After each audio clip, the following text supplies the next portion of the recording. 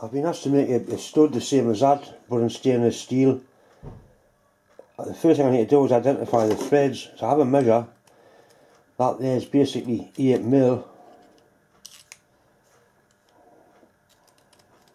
and that looks like an 8mm metric thread. I use 8mm all the time, and sure enough it is standard 8mm.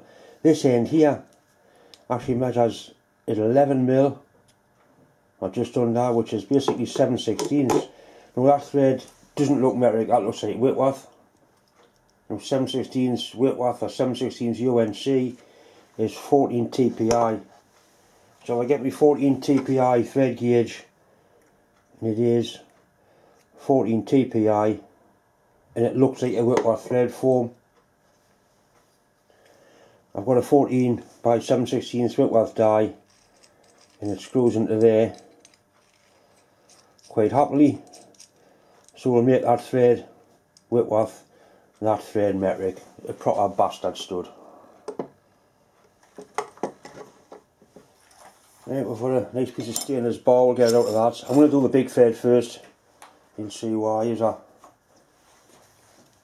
get the job done.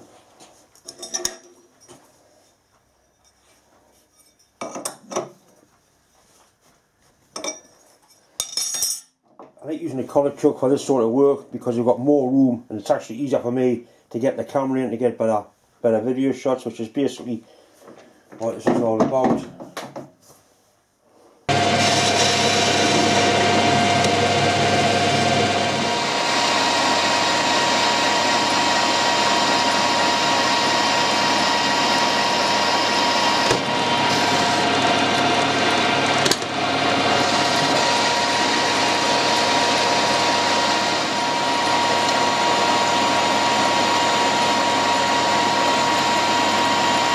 Still using those cheap and cherry Banggood tools I reviewed the other week. As you can see, they're doing quite a nice job, other than making long stringy chips, which is understandable on stainless steel.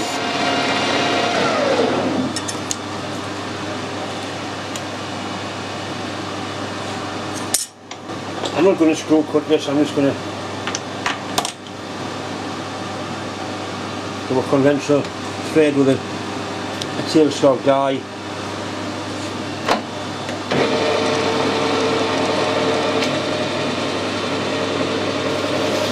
A little chamfer on there. We'll need a much larger chamfer on this end to try and help the die start.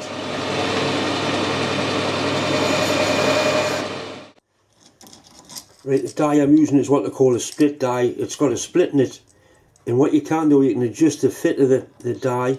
You can see all that slack there. So if you nip up these two,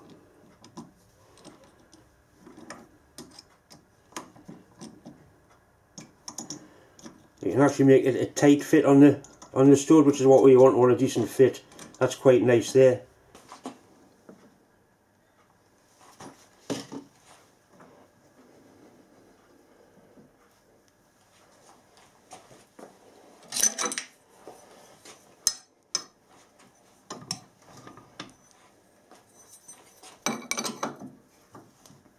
Not sure how good this die will be. I might need to slacken it off and do it in 2 stages, because stainless steel is not the best stuff in the world to put threads on by hand. It seems to be doing alright.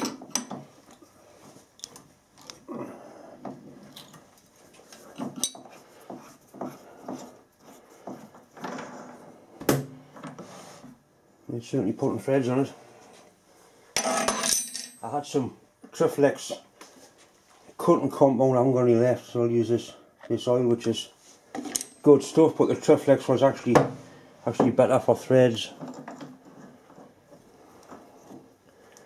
Just keep the little bit of pressure on the tailstock, just to keep the die holder going nice and straight.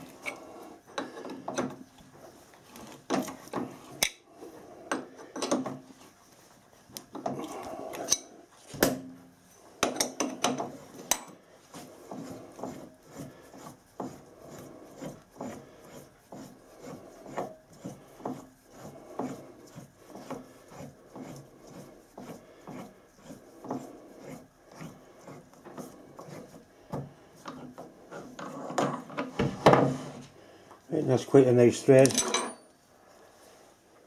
Very happy with that considering the material we're using.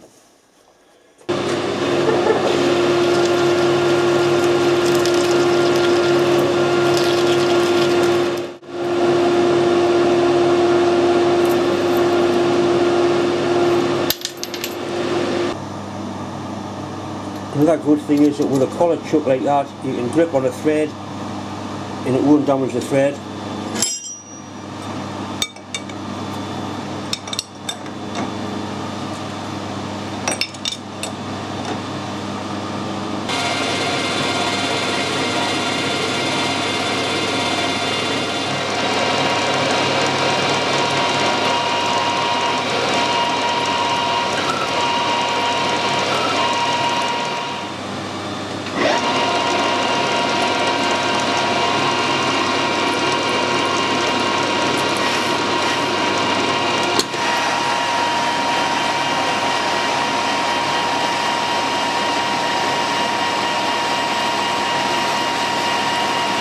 Horrible chips, those nasty stringy bastards.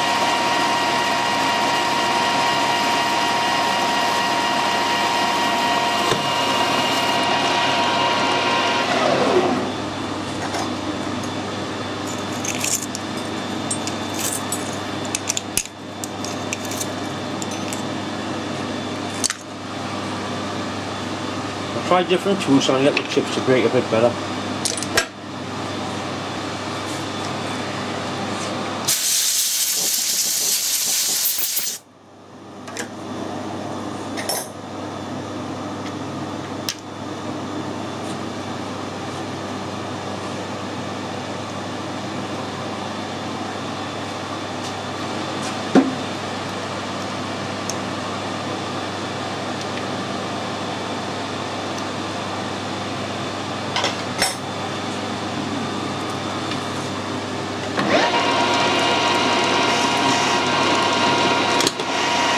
Better.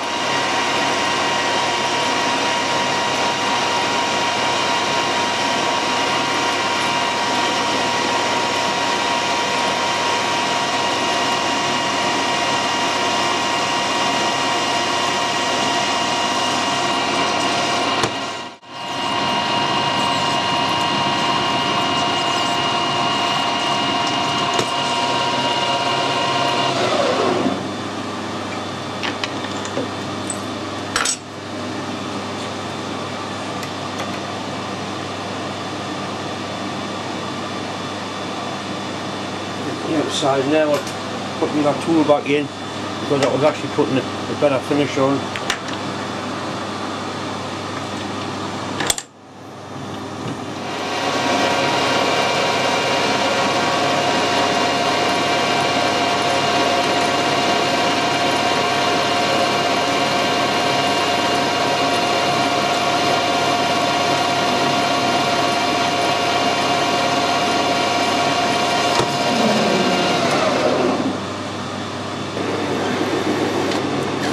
Nice little lead for the die to start on.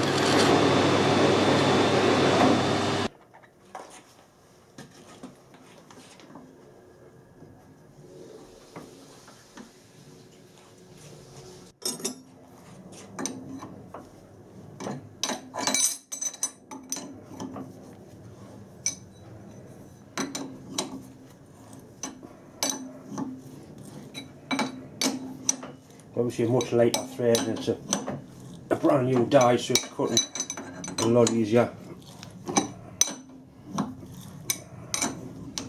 You could power feed this, but for just doing the one it's not worth it. I could actually screw cut it and then run a die down to just to clean it up. But this is doing the job, no problem at all.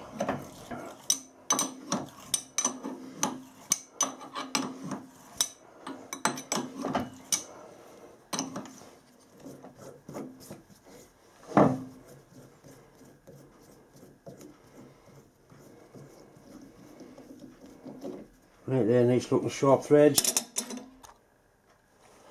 Right, there you have it. I'm sure I'll be happy with that. That's actually been two bolts welded together. It's off a new Armstrong motorbike.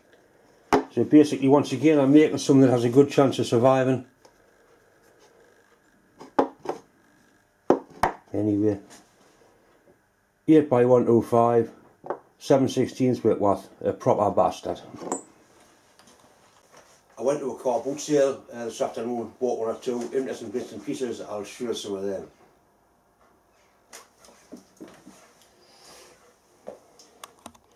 I bought these at the car boot sale this afternoon. Obviously they're not engineering tools, they're joiners tools. They're real quality screwdrivers, the ones dressing up with a file. These have seen a lot of work, a lot of use. Real quality items. I just couldn't leave them where they were.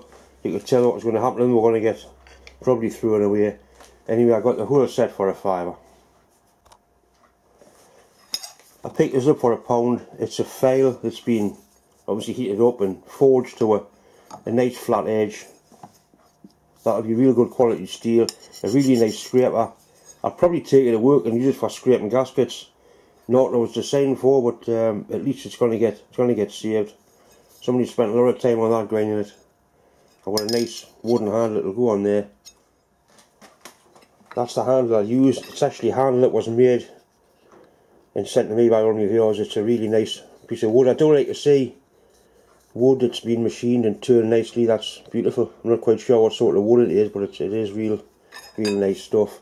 Anyway, I'll drill the hole out a bit more, but that'll go into there and that'll make a nice scraper that'll last me forever, I suppose. I had an afternoon off work last week and I took Debs out to the coast, a place called Sunderland, where all the tall ship regatta was on. Unfortunately I was on the wrong side of the river to get most of the ships, but I did get some quite interesting shots. I'll put some of that in just as something a little bit different.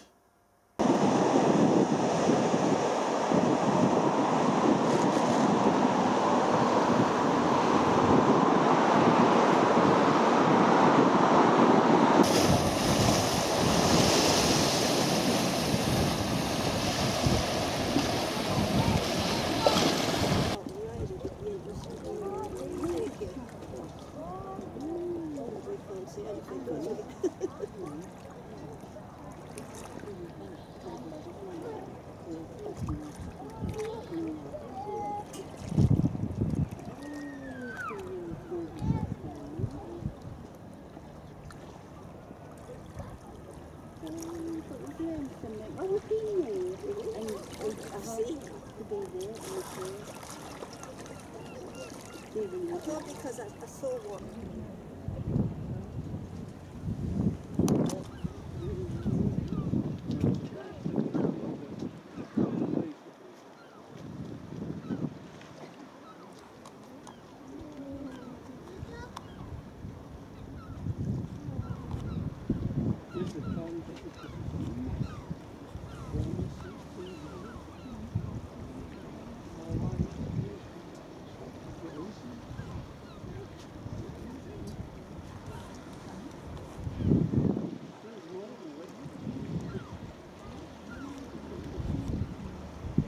Just going in for a trip.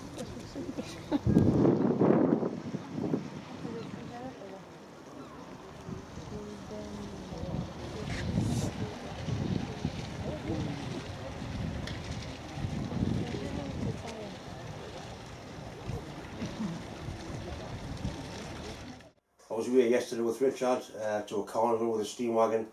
It was really warm up there. It was absolutely blistering heat. I'll put a little bit of that in.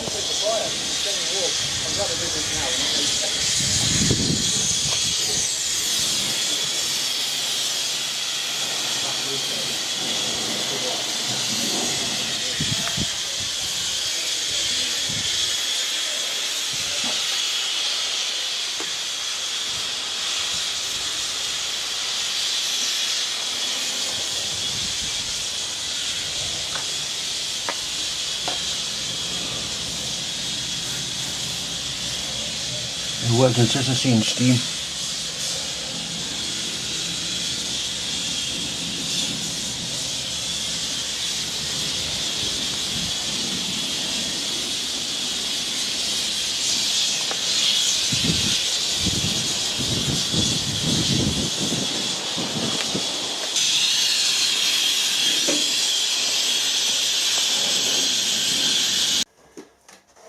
Next weekend I'm going to a steam rally with Richard at a place called Massam. I'm actually taking my wife Debsy down.